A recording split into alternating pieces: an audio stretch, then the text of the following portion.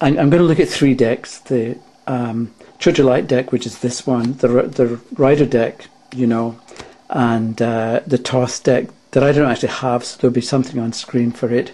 But before I get to that, I want to do a little bit of blatant advertising for myself and say that some of you may already know that I'm put together the Tarot Home Study course.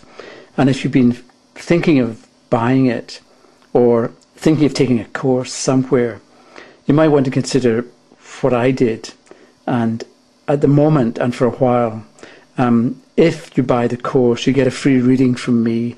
So anyway, I wanted to mention that and close to the beginning. So I'm calling this one, which is the best deck, because I couldn't figure out a way to say easily that some decks need you, the reader, to have specialized knowledge. And you can't really do that good a job with that particular deck unless you know, let's say, the Kaballah, or something about the Tree of Life, or you need to know astrology, or you need to know numerology, or you need to know some other ology.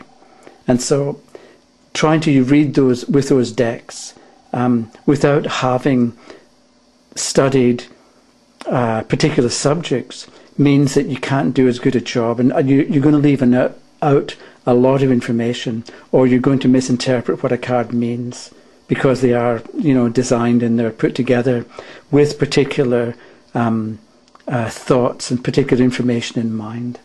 I want to look at these three decks and discuss a bit which is the easiest for the reader as well as for the questioner. And because you could have a card and you say to the questioner, the cards say you ought to do this and this, and they say why, and you say, well, because this card relates to this path in the Tree of Life, and they say, well, what's the Tree of Life? So sometimes if you're using a deck that has that kind of background, then you may have to give a lot of explanation, a long explanation to the questioner to sort of prove what you're saying, or to make them realize that there is actually truth in what you're saying, you're telling them, or that the card has a particular meaning. And that can be kind of difficult. And I think it's good if a deck is something that the questioner can relate to or can make sense of immediately and on their own. So I've pulled out this Three of Swords here. And so let's say it comes up and you say, okay, sometime in the past, you and the questioner, this card represents heartache, pain, suffering and sorrow. So maybe something went wrong between you then in the relationship.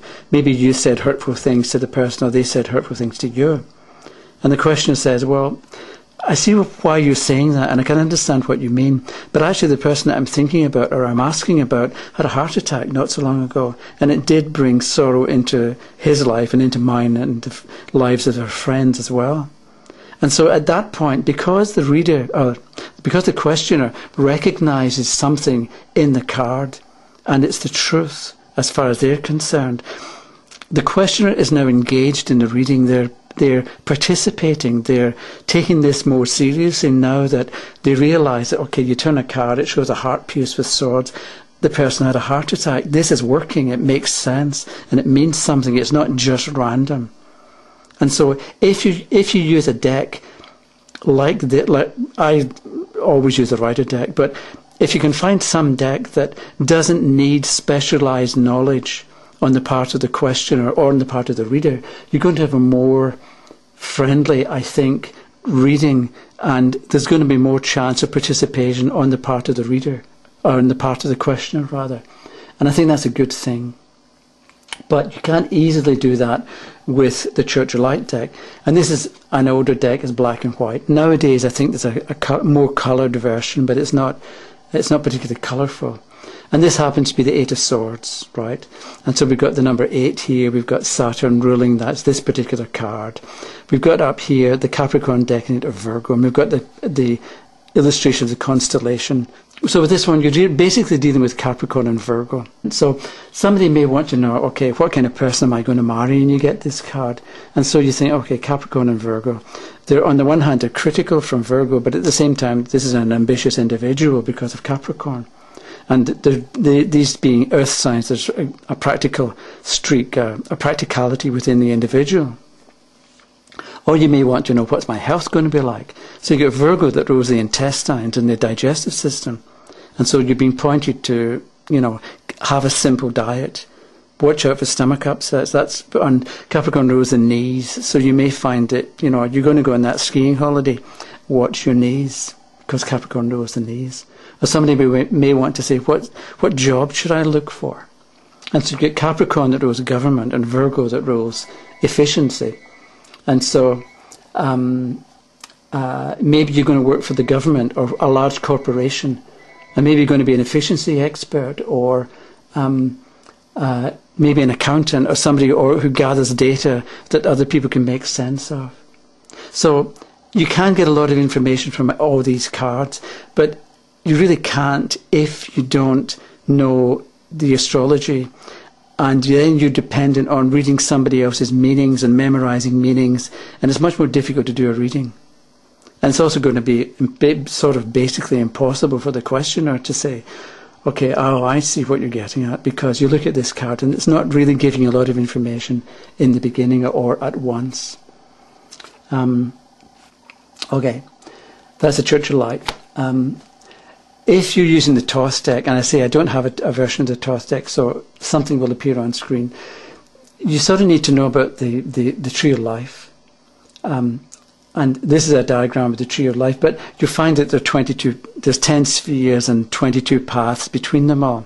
But you'll find that not everyone agrees on what major trump, 22 major trumps after all, which major trump goes with which path.